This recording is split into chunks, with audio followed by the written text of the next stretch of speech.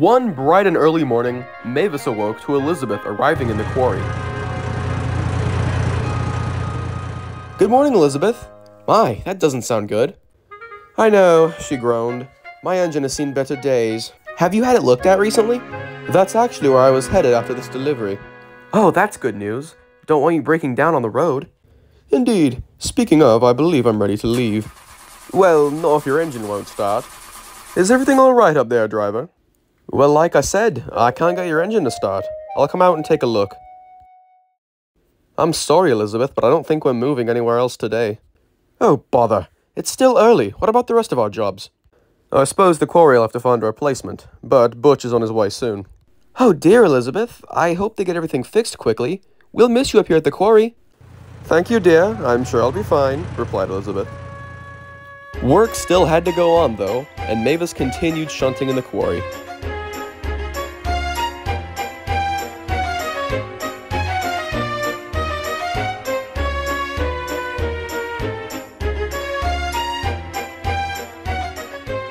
Eventually, her stone train was ready, and she departed from the quarry, heading down the branch line.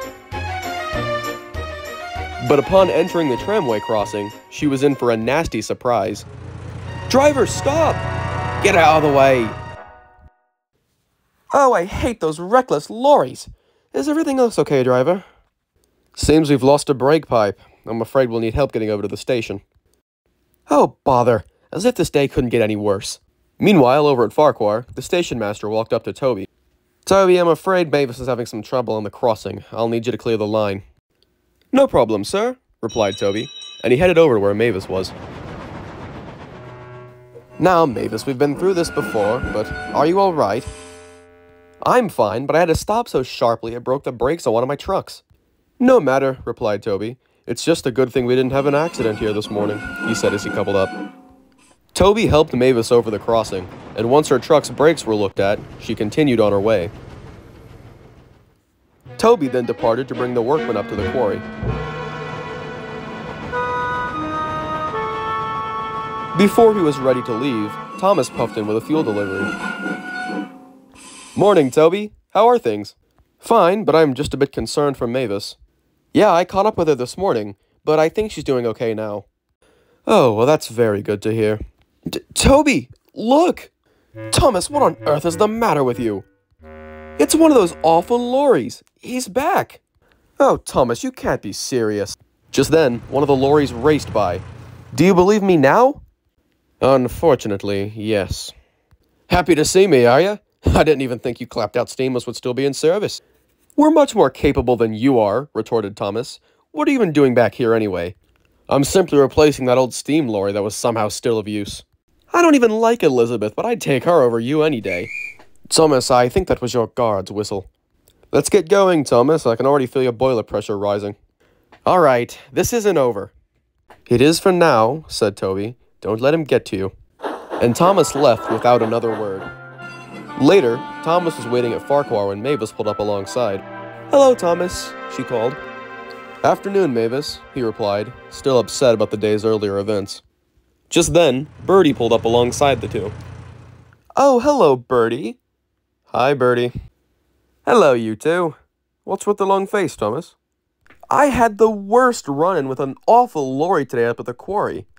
"Oh, so did I. Just leaving the quarry. I nearly hit him on the crossing." "Oh dear, I know exactly who you're talking about.